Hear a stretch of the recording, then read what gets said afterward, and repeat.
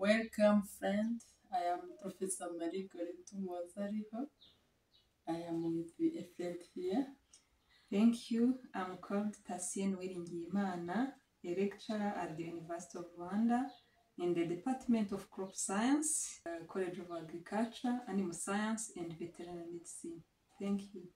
Thank you, Thacienne. We are going to discuss on the cultivation of okra in Rwanda. Okra is a type of vegetable. It is like a new, but not very new in Rwanda. Here as presenters, but the work was done by 7 researchers, 5 from the University of Rwanda, Thacienne Uwiringiyimana, Professor Goretti UMUHOZARIHO, Professor Francois Xavier NARAMABUYE, Dr. Sylvestre HABIMANA, and Dr. Vincent BIGIRIMANA. The 2 remaining are from RAB, Dr. Assinapol NDEREYIMANA, and Dr. Florence UWAMAHORO. Our work, as we said, it is on okra. The title of the study is The Evaluation of Performance of 6 Okra Genotypes in Rwanda. In this video, we want to share the result of our research. We'll discuss on the cultivation of okra, and also, as I said, we'll share some results. Do you want to know how to cultivate okra? Please follow this video up to the end. Okra, you can ask yourself, what is okra? Okra is a nutritious vegetable crop with numerous health benefits. The consumption of adequate quantity and quality vegetables is vital for proper functioning of human body.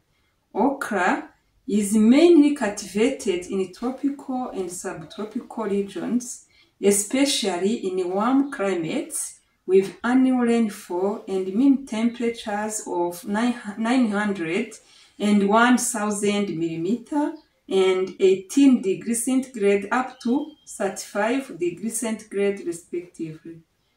What is the type of soil to use when you want to cultivate okra? Okra is cultivated on sand and or clay loam soil with a pH from 6 to 6.8. This is the recommended type of soil to cultivate your okra. Generally, okra require 150 kg of nitrogen, 112 kg of phosphorus, and 75 kg of potassium per hectare. Even if we grow vegetables, as you know, vegetables, they are affected by numerous pests and diseases. In okra, may face challenge of okra yellow vein mosaic virus, okra initiation leaf curl virus, and fruit borer. Those are the 3 main insect pests and diseases affecting okra crop. They cause yield losses and lower quality of the produce. If you want to reduce that losses, you are required to apply some pesticide in order to control those problems, especially for fruit borers. Okra is nowadays known as a food with health and medicinal benefit due to its composition. As we have said, we are going to share the cultivation of okra. In our next video, we are going to share the benefit and nutrient composition of okra. In Rwanda, the existing okra was staying in the field for more than 2 seasons. Were very thorough, and harvesting them, it was very difficult. And they were delaying the setting pods, and they stay in the field for longer period.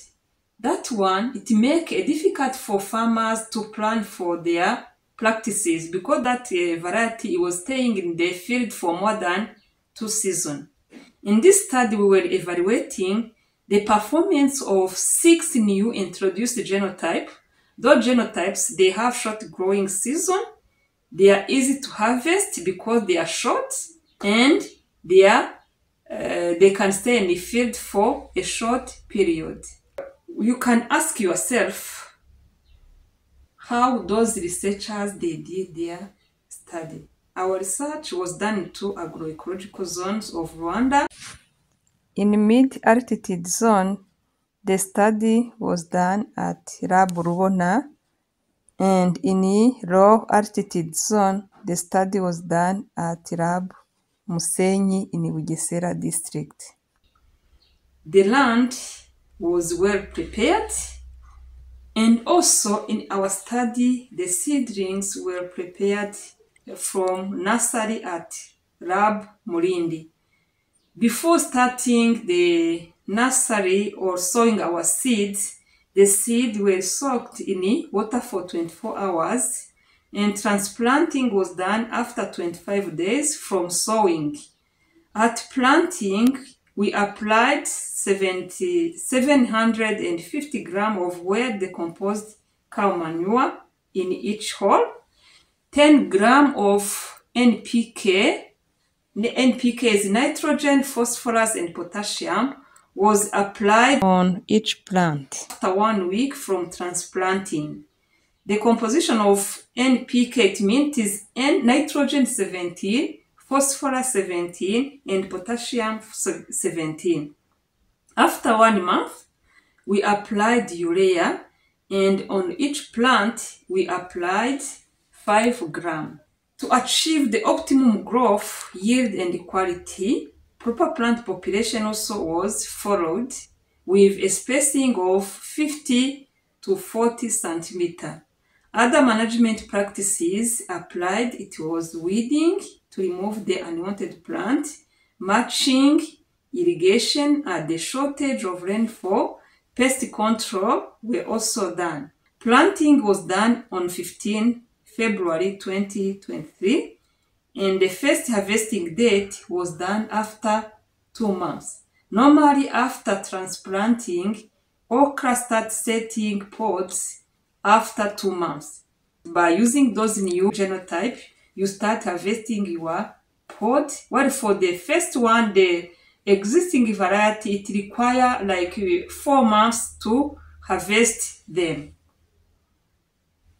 The first harvest was done 2 months after transplanting, and when you start to harvest the pod, it is better to continue harvesting every 2 days, because when you delay in harvesting, the pod will become too hard and they will contain more fibers and they will not be delicious.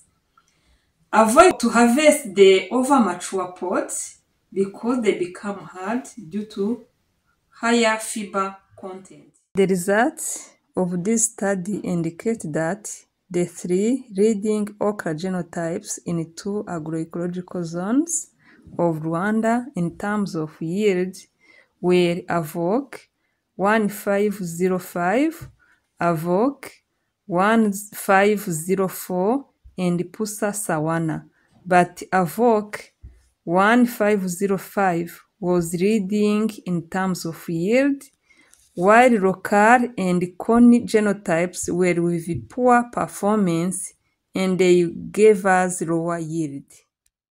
This study on okra was realized with the support of various contributors.